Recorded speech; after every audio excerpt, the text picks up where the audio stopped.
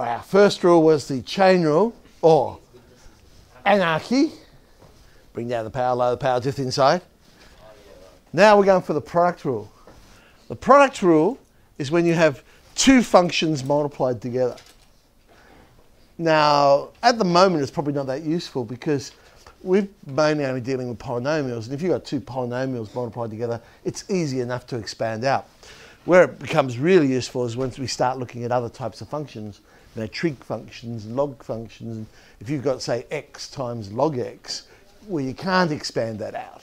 So you need some sort of rule which will allow you to differentiate a product of two functions. Now, this is the formal way of doing it, where u and v are the two functions, and they u v dash plus v u dash. No. Here it is. Write down the first and diff the second, plus write down the second and diff the first. Okay? Now, the quicker you say it, the more impressive it is. Write down the first, diff the second, plus write down the second, diff the first. Now, of course, reality is this would be easier just to expand out first. But as I'm saying, at this stage of the game, it's a bit hard to do that. So we'll use this for the sake of an example. And again, like yesterday's, the reason I do it this way is because I'm saying what I'm doing, and I'm doing it as I'm saying it. Write down the first. Oh, x to the 7 is the first one. Diff the second. Well, if I differentiate the second function, I get 9x to the power of 8. Plus, write down the second. Okay, I'll write down the second function. X to the 9 minus 6. Diff the first. Oh, differentiate x to the 7, I get 7x to the 6. Now, you can see what I mean by this is probably not the best way of doing this problem, because I'm now going to have to expand out anyway to get my final answer. Oh, there's some like terms there. But anyway, for the sake of an example, write down the first, diff the second. There it is. Again, would be quicker to expand the whole thing out, but let's do it the fun way. Write down the first diff the second, plus write down the second diff the first. X minus 2 times 2, 2x minus 3 times 1 gives me 4x minus 7. Here's a notation we haven't really looked at yet. When they have a question, sometimes the question might say, differentiate this. It doesn't actually say y equals or function equals. They just say this particular function. And so that's when I'll use this notation. Oh, okay, you want me to differentiate this function with respect to x. In this case, it is simply equals, because I'm saying, oh, the derivative of this function equals this. Write down the first, diff the second, plus write down the second, diff the first. Expand that out, tidying up terms, we have our answer. Here it is useful, because I really don't want to expand out x squared plus 4 to the power of 5. So I will use my product rule, but I'm also going to use the chain rule as well.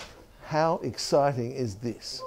We're going to use two rules in the one question.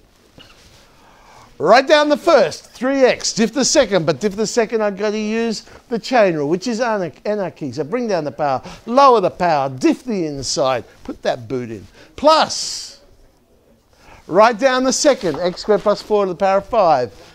Diff the first, differentiate 3x, we get 3. Let's tidy all that up. I've got common factors there of a 3. I've also got x squared plus 4 to the power of 4. Always the lowest power you factorise out. So I've got 3. Oh, did I miss a 10? Oh no, I just multiplied the 3x times 5 times 2x. I see. Now I can pull out, why haven't I pulled out the 3? Why haven't I pulled out the 3? It's a common factor. I still haven't pulled out the 3. What's going on? Oh, phew. It would have been quicker just to pull that out at the start, wouldn't it? All right, so there's our answer. 3x squared plus 4 to the power of 4, 11x squared plus 4. Again, it comes in useful here, because I can't multiply 2x with the square root of 2x minus 1. 2x minus 1 to the power of a half, we'll write it as. So, write down the first, 2x, diff the second. Oh, diff the second, I've got to use the chain rule. Anarchy. Bring down the power, lower the power, diff the inside. Plus, by the way, common mistake with this when there's 2 is people to forget to go plus write down the second, diff the first, because you've done so much work in just that first bit, completely forget about write down the second, diff the first. Okay, we have common factors here of 2.